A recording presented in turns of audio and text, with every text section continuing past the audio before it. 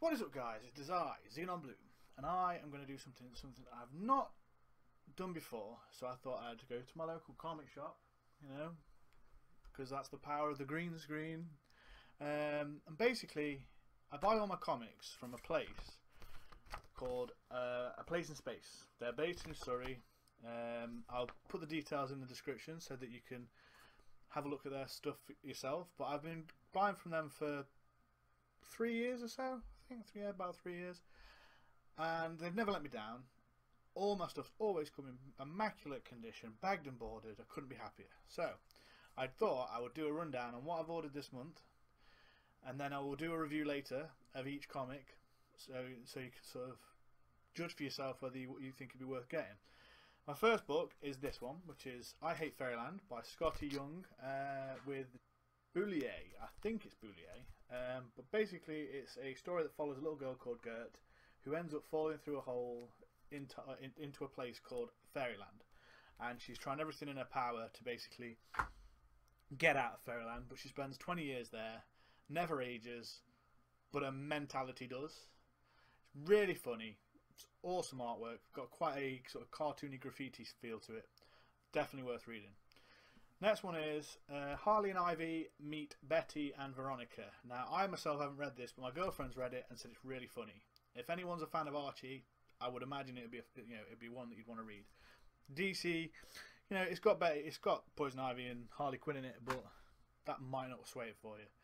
Next one is DC's current story that they're doing, which is book 3 of 12, and that's their Doomsday Clock, and that's bringing in the characters from Watchmen into the world of Batman, the Flash, Superman, everyone else. They're all included in this. I've not read these yet. I'm letting them build up. I'm on book 3.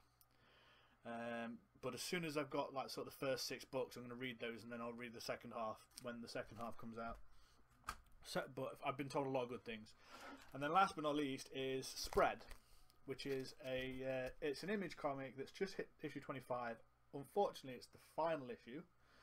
So they're ending it here. This will be the final part. I'm looking forward to reading this just to finish the set off, but I'm a bit disappointed it's ended so soon. But it's written by Justin Jordan, brilliant writer. I recommend it to anybody. If you've not picked this up yet, try and get some of the paperbacks and read it for yourself. It's a brilliant read. Right, so that's what I've had this month. Obviously, I'll do the same again next month. I'll be continuing my run of my Doomsday, my I Hate Fairylands. Obviously, Spread's now fallen off that.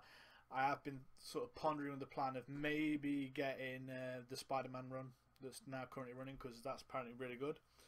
But yeah, so my plan is I'm going to read these books, and then I will do videos for each comic as a sort of little rundown review of I mean, if you want it spoiler free, then I'll do spoiler free. But if you want me to just run down the storyline of the issue, I could do that.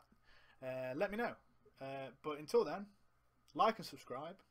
Right, motherfucker, yeah.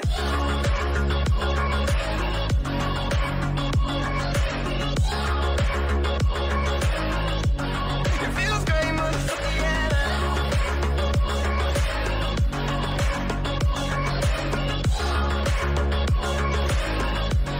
It feels great, motherfucker, yeah. Remember cutting class, we was smoking chill.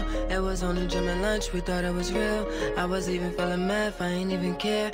Yeah, just to be around you made it worth it. I dropped out, but you still said I'm perfect. I remember